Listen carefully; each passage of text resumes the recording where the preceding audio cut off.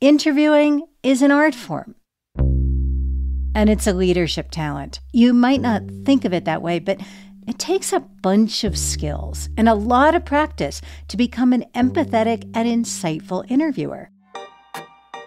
Today, on part 2 of my conversation with audio branding host Jodi Krangle, we talk about the surprising challenges she faced as she grew her podcast. Jodi is a very experienced voice actor. She's used to saying other people's words. She's not a journalist. Today, Jodi shares the kinds of skills she had to learn on the job, like taking control of a conversation, listening deeply, standing in for the listener, and especially thinking on her feet. So, storytellers, if you conduct interviews, and I know you do, listen all the way through this bonus episode. You'll learn more about why sound matters, and you'll definitely come away as a better interviewer and probably as a better leader, too. Welcome to Sound Judgment, where we investigate just what it takes to become a beloved host. I'm Elaine Appleton Grant.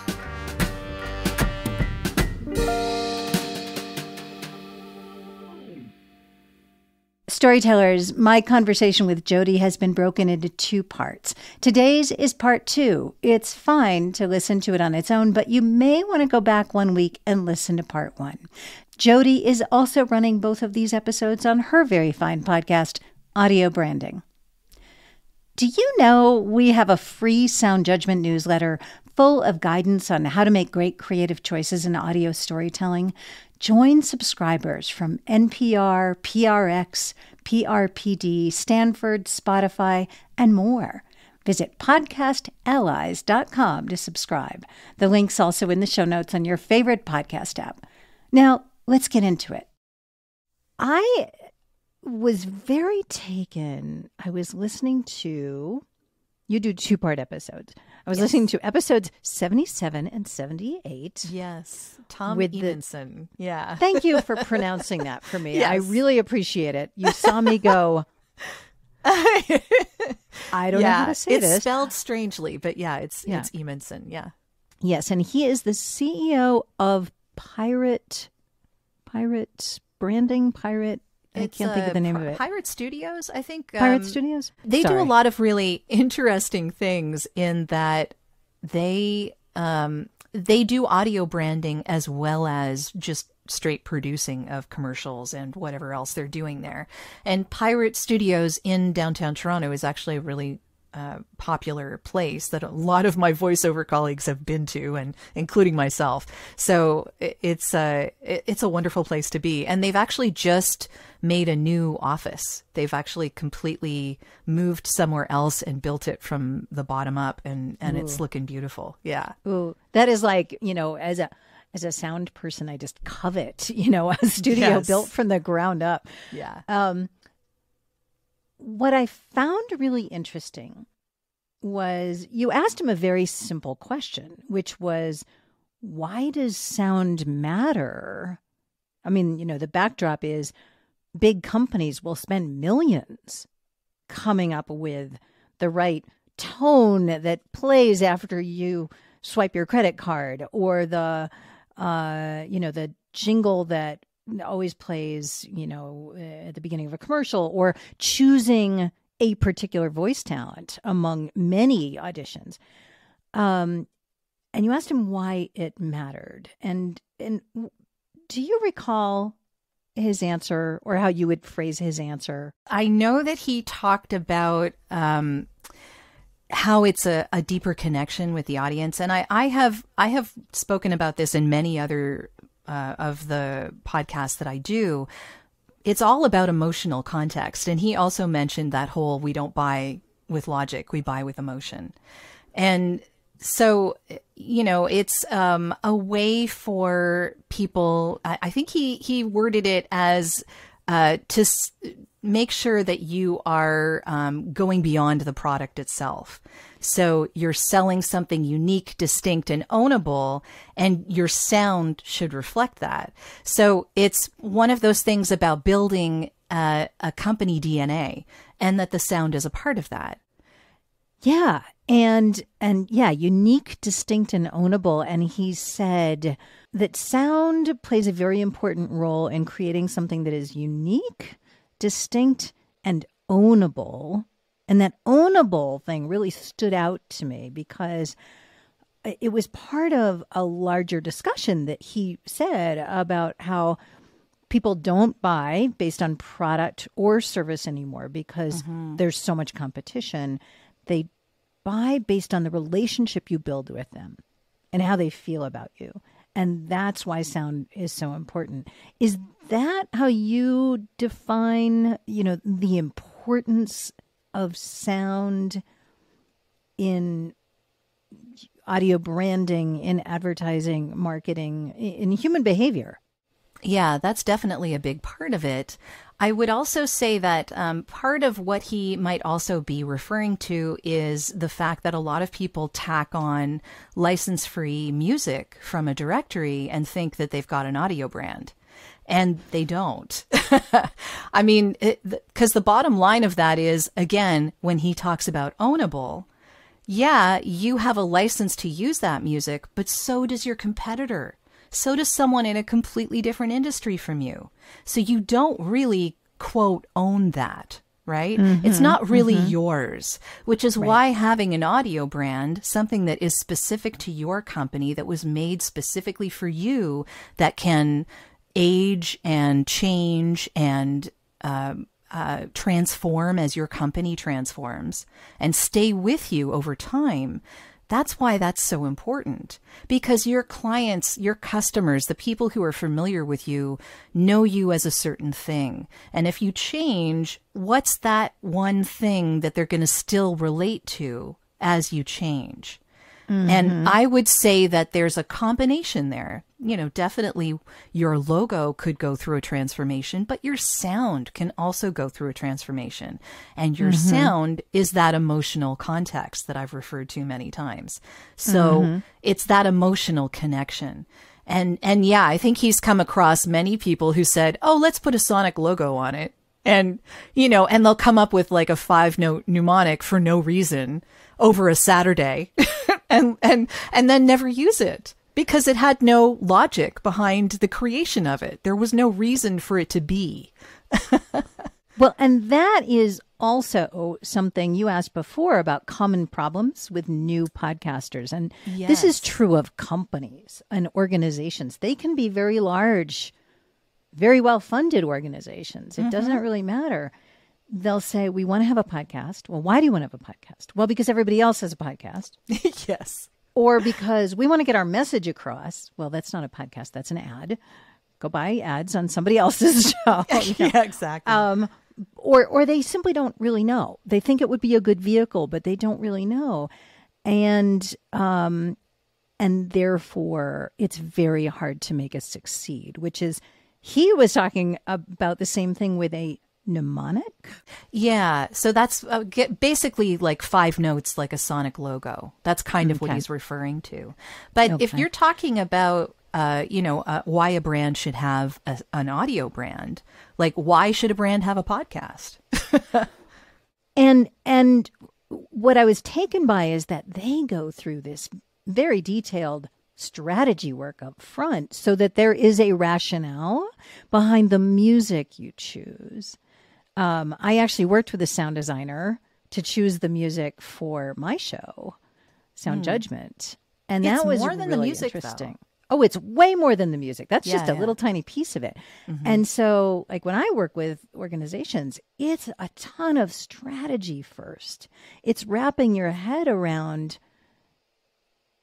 why, what, for whom, what's the tone, what do you want this to sound like, what are you trying to communicate, how does it work with all your other communications? That's a good one. Yeah. And are you doing the level of quality of your other media, whatever you're putting out? It could be blog posts, it could be ads, it could be anything else that you're doing.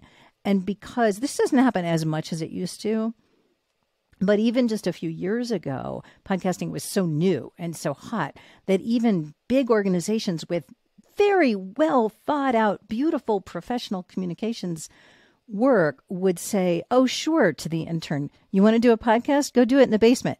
It's fine. Go do whatever you want. And that's a really bad idea. Like, it's better to not have one than to have it take away from the brand that you are trying to communicate. Exactly. Yeah. And the same thing happened with audio branding up until MasterCard started really making it a big deal, actually. MasterCard did a whole audio brand. I don't know, maybe it's like 3 or 4 years now. And really, until I heard about that, Gary Vee did a bit of a thing. I think he started talking about this in 2014. I know that it was a thing before that. And I know, like, there were people that were doing this before that, but it was not a going concern, the same way the podcasts weren't really a going concern up until, maybe a couple of years before the pandemic. And then it started becoming a much more going concern type thing. But the same way that you were saying, oh yeah, okay, let's have a podcast and the intern can do it in the basement. That's kind of how they thought of audio branding at the beginning too. Oh, let's just stick a Sonic logo on this and play it everywhere. And that's how it'll work. Right. Right. But that's not really how you can take the most advantage of having an audio brand. There's so much more to it. Just like there is so much more to having a podcast. You're right. And being a great host. Yeah. I am curious, Jodi, as we said, it's been a couple of years and you've been both consistent and prolific, which is quite a feat. You should be very proud of yourself. No pod fading for you because you're very organized. I'm also stubborn. And stubbornness helps a lot. Yes. Yeah, we should talk about what mindset helps with all of this. But I'm curious, what have you learned about yourself hosting this podcast that you didn't expect to learn? And I definitely want to ask you the same question because I think that's a fascinating question. As far as myself, I didn't think that I was a speaker of any kind. I mean, I thought that I would be, voiceover, I'm used to having a script, right? Someone gives me a script and I'm used to reading someone else's words and making them seem like they're my own, which I can do. That's what I'm hired to do. I've been doing this full time for 15 years. So it's something I can do. But actually speaking my own words and making them sound like that someone should care about them, for instance. And having a podcast where I'm hoping that someone is going to care about what I'm speaking about and being passionate enough to get that thought across is a lot more work than I thought it would be, but it's also really rewarding. And that's kind of what keeps me going as well, because I'm pretty passionate about what I talk about. And I like getting that across to people. How I get that across has been something I've had to learn because I say and and like and all of these things very, very often. And it's something that I definitely need to train myself more on. I don't think I will ever be perfect as far as that is concerned. And a lot of us, I think, go through the same issue. But being able to speak my mind on the spur of the moment as a host, asking questions about what I am curious about and being an active listener in the moment when I'm talking with someone, that is something that I've had to learn because being a host is very different from being a guest, as you probably know. Yes, it is. Yeah. So not only do you need to lead the conversation, but you need to ask the questions that you think your audience would want to know the answers to. Yes. And that becomes a skill. Very much a skill. And it's a skill that I will probably never stop learning.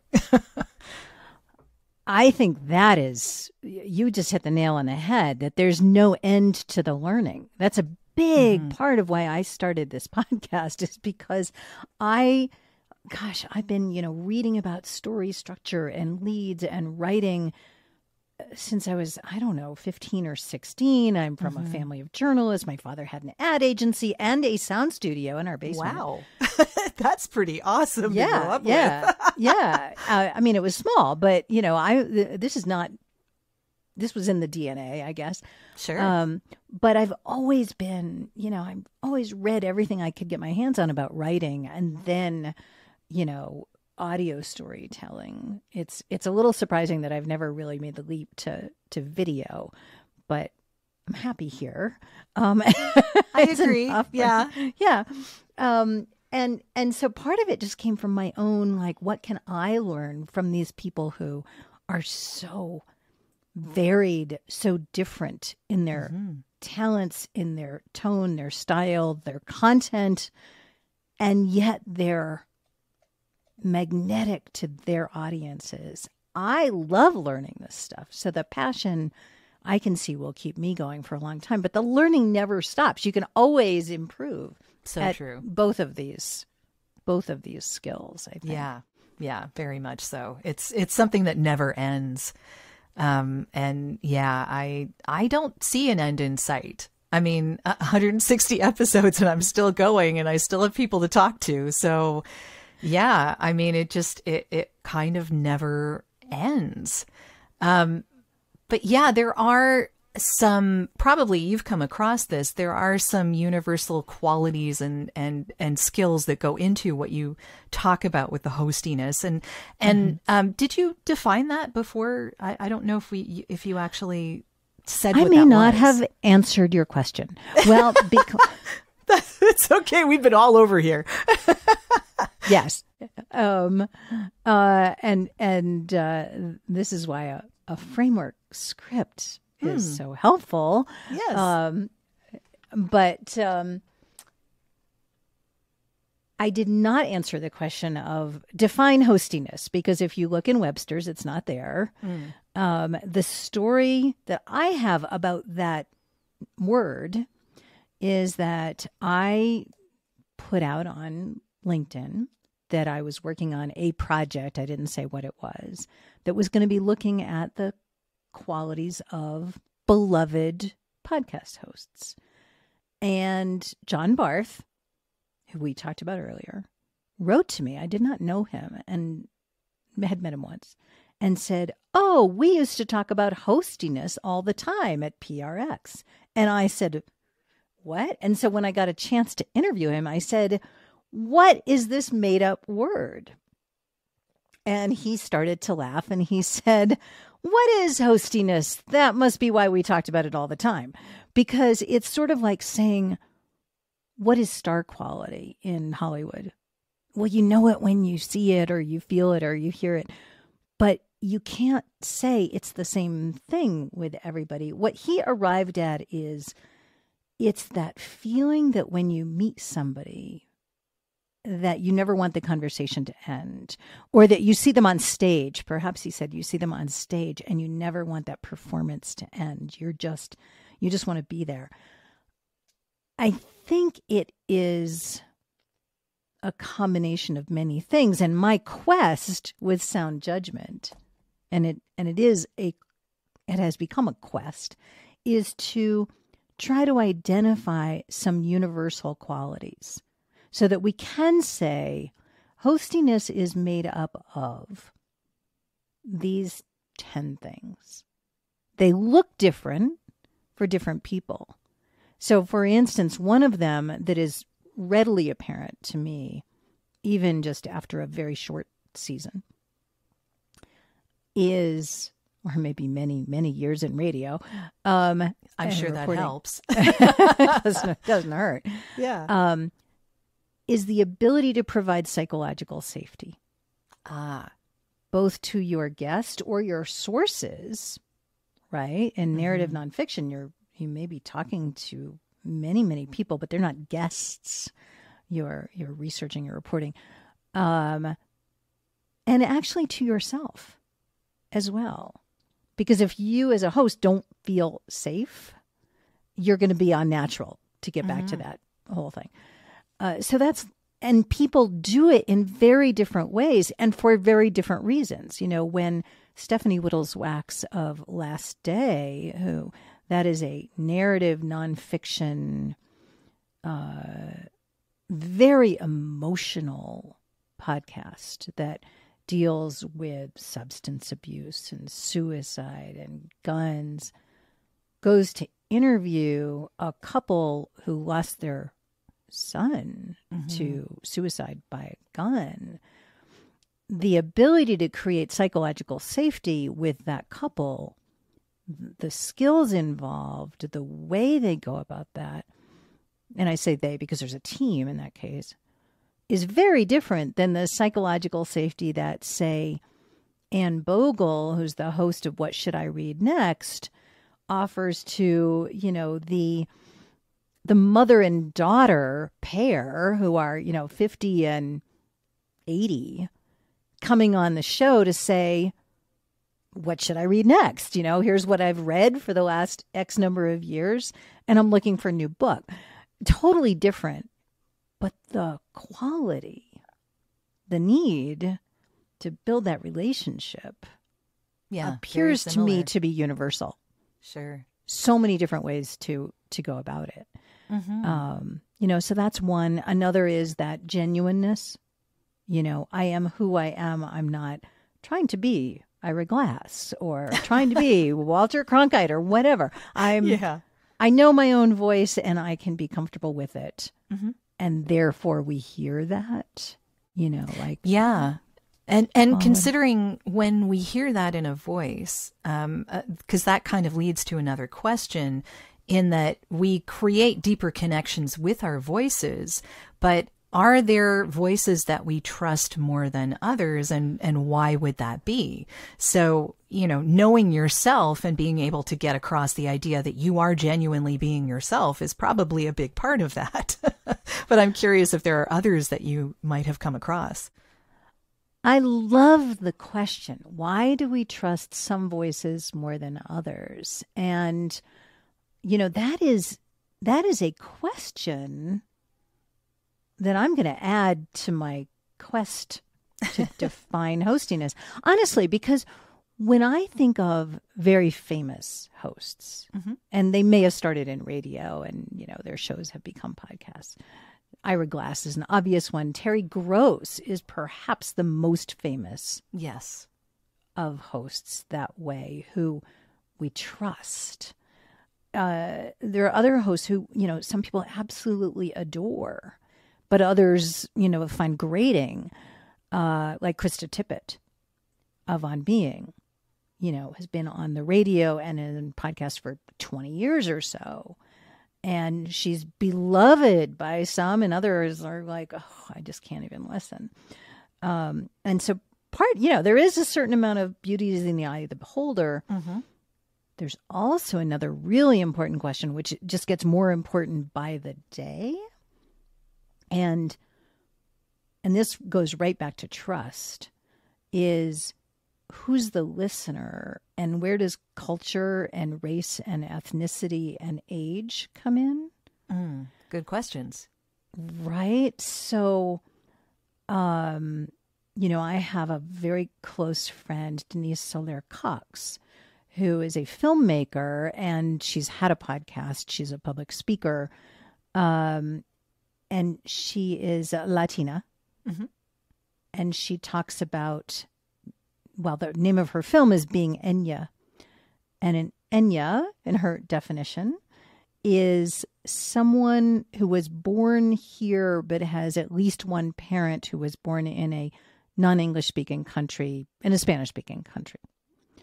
And it is a very large and very rapidly growing population of people from all over any Spanish-speaking country, from Mexico to Spain to, the Caribbean, you name it. And it's not a monolithic group.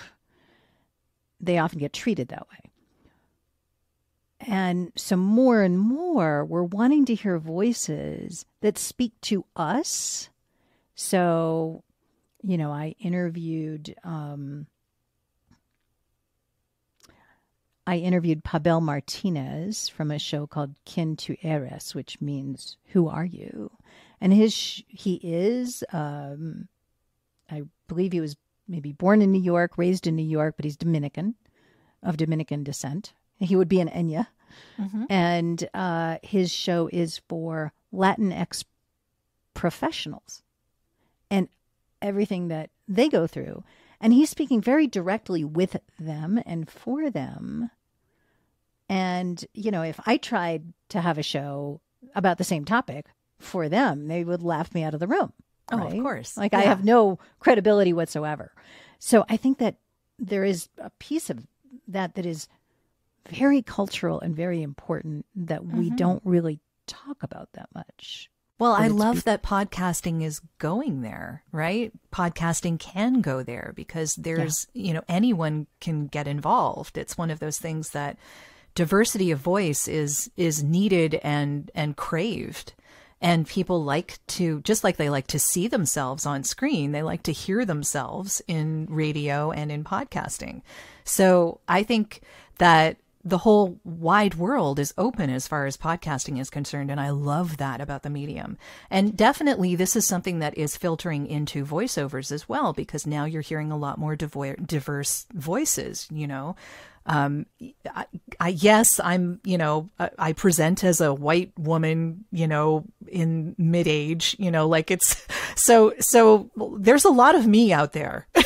But there could be less of me, and it would not take away from the fact that other people should hear themselves. I'm not worried that I'm going to get less work. Let's just say that that's not the issue for me. The issue is that I want everyone to be represented so that they can recognize themselves and then go out into the world feeling proud of who they are, because that's important for all of us.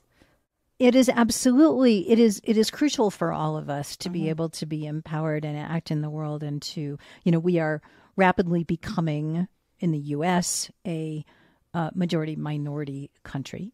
Mm-hmm. And I believe that'll be like by 2050 or so. And so, a lot of this is following the culture, following the demographics. And I mean, there's a lot to say about that, of course, but. Well, it's not a zero sum game, right? Just because someone else has more doesn't mean I have less. Do you know what I mean? Oh, no. That's. No. Yeah. And that's that's a big issue. I think a lot of people are coming to terms with that they need to pay attention to that.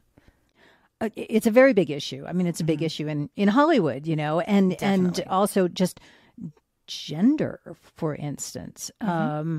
So I remember, in my 30s, I did some voice talent coaching and went on some auditions. I mean, I never took it seriously the way you have. And at the time, I remember people still wouldn't hire women very much because if there needed to be authority, the conventional wisdom was, well, a man has to do that. Yeah. A man has to do that. Yeah. And I don't remember, I remember being so unconscious at the time that it was just like, oh, okay, that's too bad.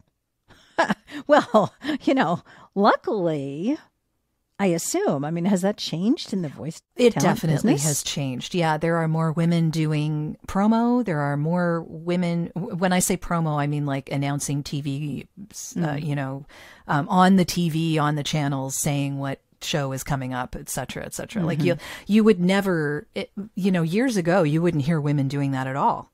And now they are. So, I mean, it depends on the network. Generally, you have a feel of a voice for a feel of a network, right? So you kind of that goes hand in hand. That's a lot like audio branding, right? Yeah. But they never would hire women for trailers.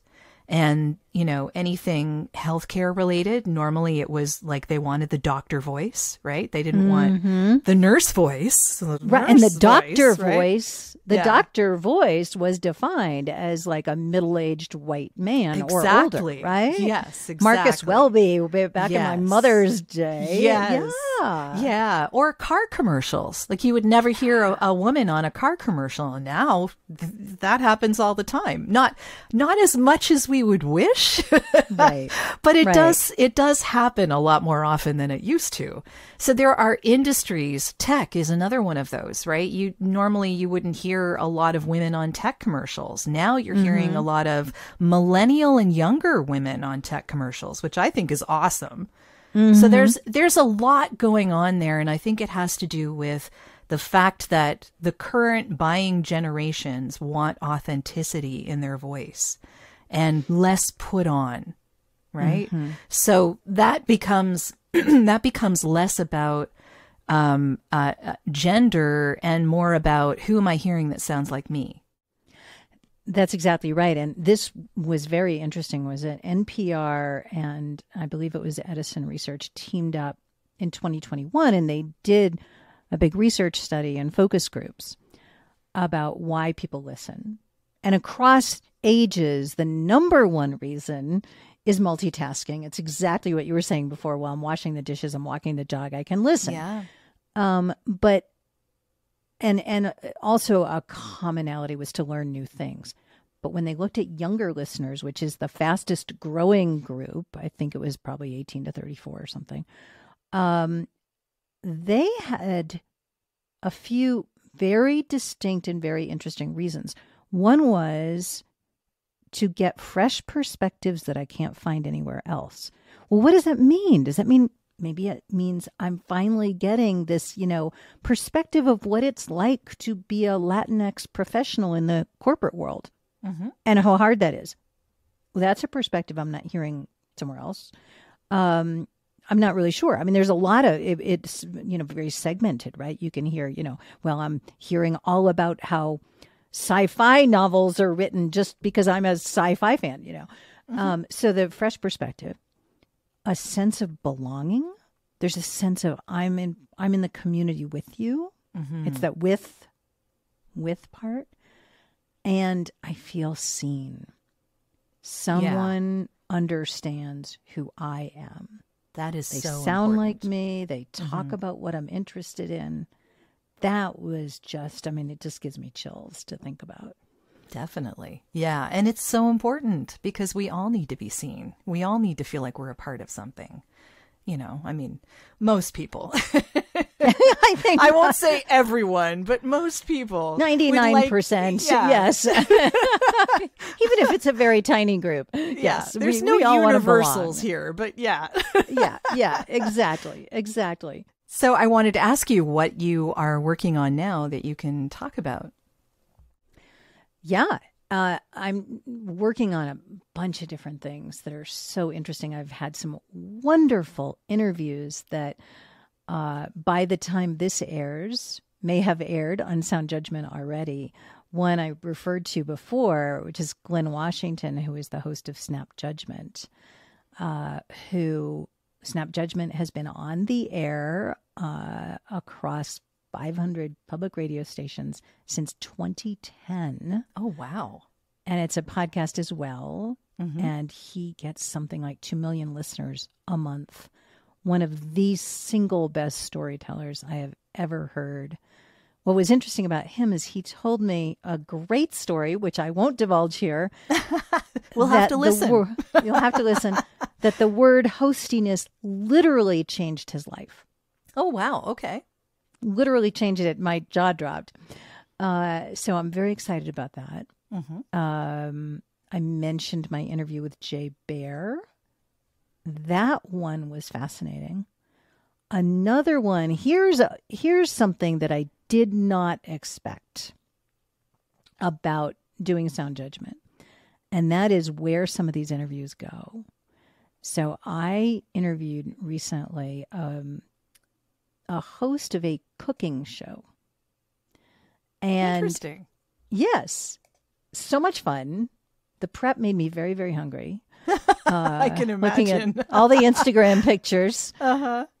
And her show is not active right now.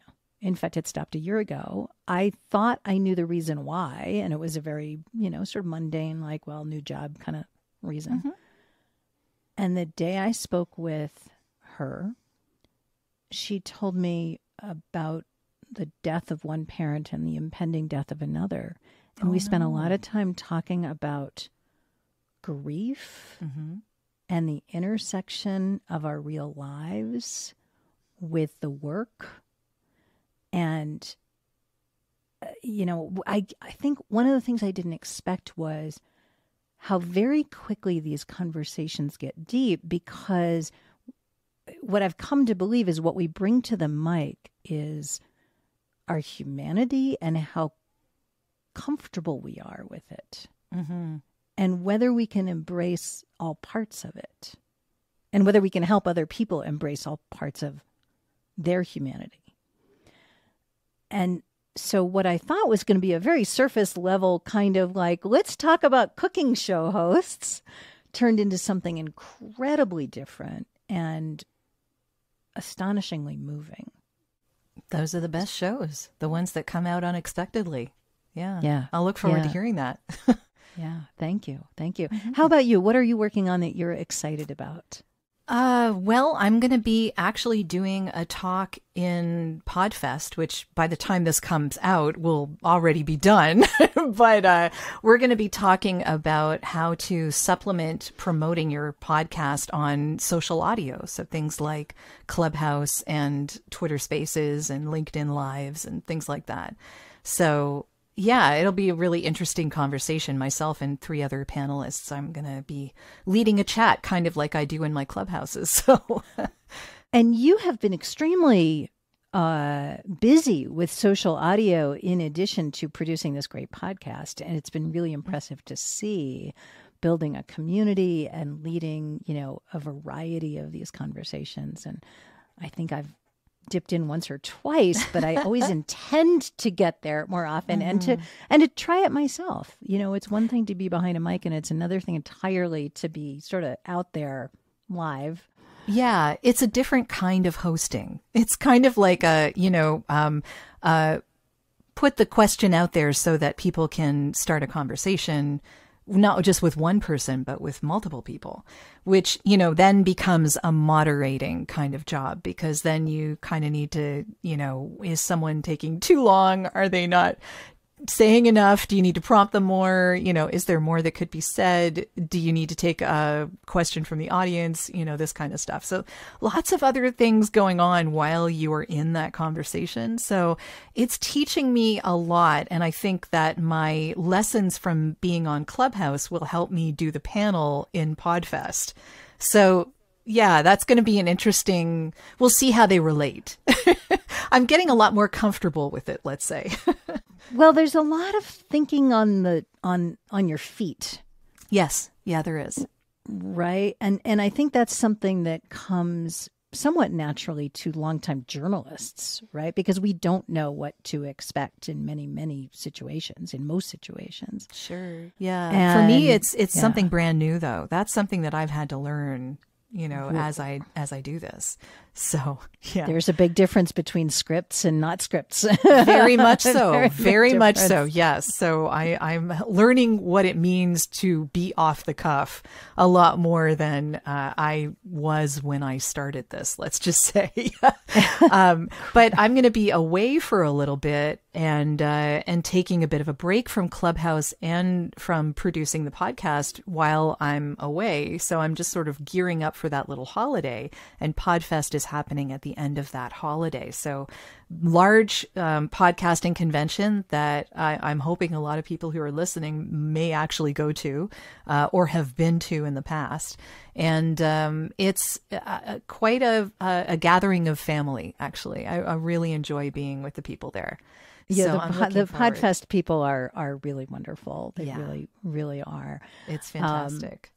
But yeah, and you are also getting your jazz band together. Yes. Right? Yeah. Well, we haven't done that in 3 years. And so part of the trip that I'm doing is to sing with a 9-piece jazz swing band at a music conference that I haven't been to in 3 years. And so traveling across the U.S. to meet with my band members and rehearse, and then go to the convention, and then off to somewhere else after that. So yeah, it'll be fun and rewarding on a very deep level, actually, because I haven't seen these people in 3 years, and getting to perform with them is, there's nothing like it. There's just really nothing like it. There really is nothing like performing in front of an audience. It's different, and I don't do it a lot.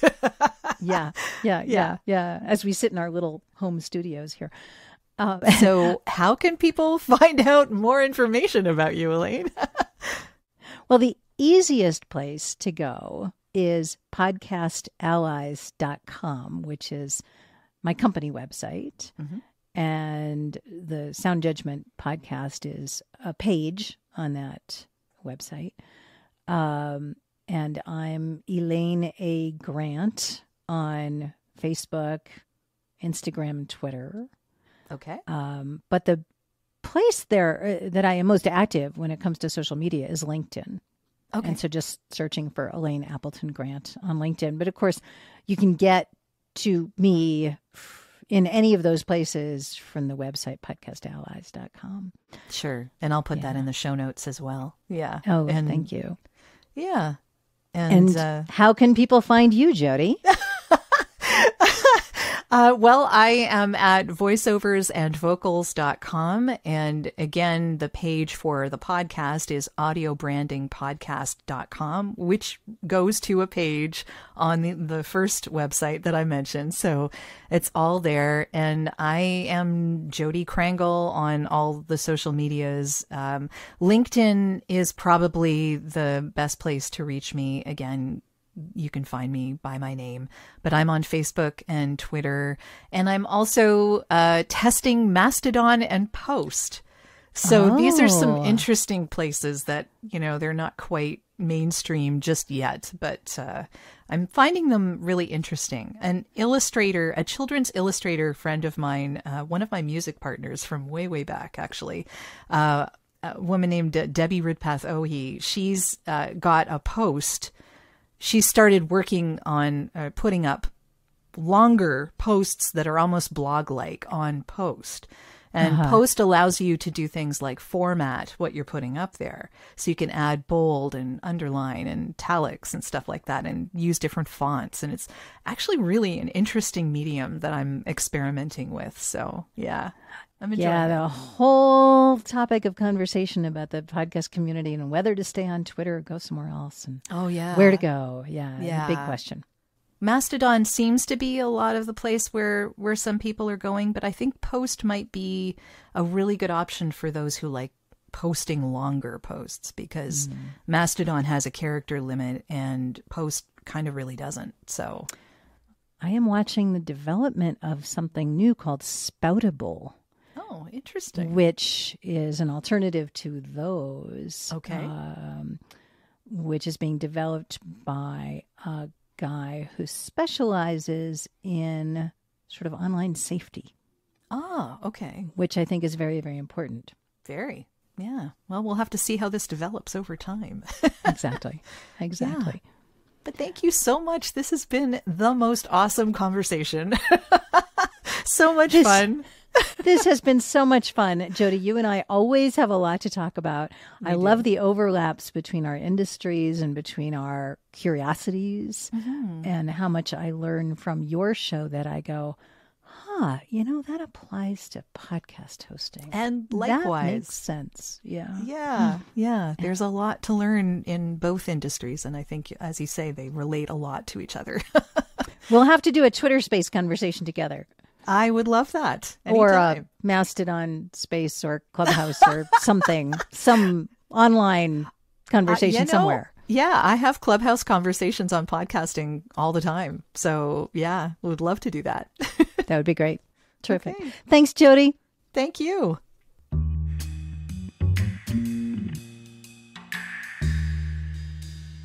I really enjoyed that conversation with Jodi. If you now want to know more about how sound influences us and how the many different makers in the audio branding world make their work, make sure to follow Jodi's show, Audio Branding. I've been listening for the last 2 years, and I always learn something new. There's a link to it in the show notes. They're on our site, podcastallies.com, along with a full transcript. You can watch shorts from Audio Branding on Jodi's YouTube channel at Jodi Krangle VO. That's Jodi with an I, Jodi. At the end of every episode, I give you a few takeaways. Here are today's. 1. Why does sound matter? Let's take a look at the advertising industry for some clues. They spend millions of dollars crafting the right sounds and voices. Why? Because they know that sound can create deeper connections with the audience. We don't buy things because of logic, but because we feel deeply connected to somebody. Brands use sound to communicate something distinct, unique, and ownable. So how are you using audio to create that deeper connection with your audience and to communicate just how special and different you are from the crowd? 2. Storytellers, if you work for an organization or a brand, you may already have a podcast or be thinking about starting one. When you do, make sure it not only integrates with the rest of your communications, but also that it's as high quality as everything else you put out into the world. If I learned anything from talking with Jodi, it's that your Sonnet brand is worth millions and that audio creates a brand just as much as your visuals do. 3. Mindset is a big part of becoming a great host. When she started hosting, Jodi, who, as we know, makes her living using her voice, had to overcome one big negative belief. I didn't think I was a speaker of any kind, she told me. It was hard for her to speak her own words, to believe that she had something worth saying, and to be passionate enough to get her thoughts across. That was all harder than she expected, but she persevered. All of this is learnable, and mindset is the first thing we often need to change. That's it for today. Thanks for being with me on Sound Judgment. If you learned something from this 2-part episode, please share it with a friend, or even better, give us a short review on Apple Podcasts or shout it out on social media. Everything you do helps our new show grow. Thank you. Sound Judgment is a production of Podcast Allies. It's produced by me, Elaine Appleton Grant. Sound design and editing by production manager Andrew Perella. Our cover art is by Sarah Edgell. Podcast management by Tina Basir. Coming up on the next episode, have you ever wanted to make an audio documentary? They're among the most impactful and award-winning shows out there, and often for good reason. But how do you do it? And how do you sell one? A leader from a top NPR affiliate station talks me through their greenlight process. And we dissect the making of a This American Life story.